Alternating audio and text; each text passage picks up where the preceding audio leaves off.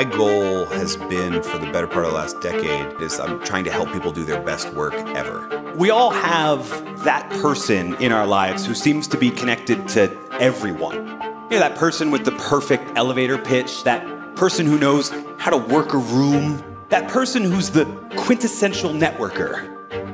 Don't you just hate them? My goal in all of my work is to get good ideas, evidence-based ideas, out of the ivory tower and get them into the corner office, wherever work gets done. The most potent human motivator, do you know what it is? It's progress. The ability to feel that I'm making progress on a job, the ability to feel that I'm making progress on my overall career, the ability to feel that I'm part of an organization that's moving forward. Every single day, there's a new study published. And so I am trying to learn and then put out the lessons from that. For the past several years, I've been studying the corporate and entrepreneurial leaders who question the conventional wisdom about how to run a company.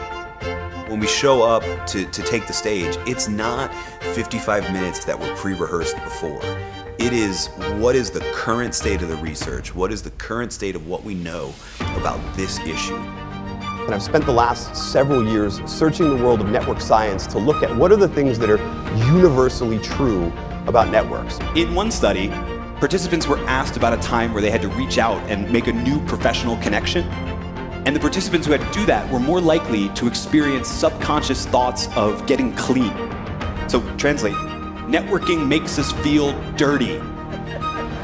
So I spent 6 years as a full-time business school professor. And the thing that I learned to love, I call it the eyes moment. When the insight is delivered, the takeaway is there, and people just get it. The thing we forget in business school a lot, we forget that every organization is a group of humans trying to do something. And as long as you have that, you're gonna have human issues and you're gonna have human solutions. So there's a lot of great researchers, business school professors out there, and there's a lot of great storytellers. But what I think most audiences need is both. They need to understand the research. They need to understand this is what we know about how humans work. But they need an example, a story that makes it easier to remember. And then they need, and this is something I think you only get, truthfully, I got from my years working with undergrad business students, when you get the do these 2 or 3 things afterwards in order to make that change in your life or in your work.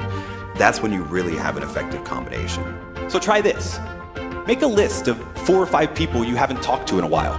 Scroll all the way down to the bottom of your friend list on Facebook and reach back out to those people. You don't have to have an agenda. In fact, that's what makes it awkward. Just reach out and see where the conversation goes.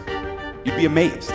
My favorite thing in the world is when someone comes back to me and they say, you know, I remember the story of, and it could be the story of a person that we talked about in the talk. It could be, I remember you told me this company and how they do things. And you know, what I know is that I chose that story because it's in line with the science, that they probably don't remember how the study was conducted. But if they remember that story and then they remember the takeaway, the behavior change, then I've done my job, and then I know the change has lasted longer than just that 60-minute keynote. Great leaders don't innovate the product, they innovate the factory. What are you going to do moving forward to innovate your own individual factories? Thank you all so much for having me.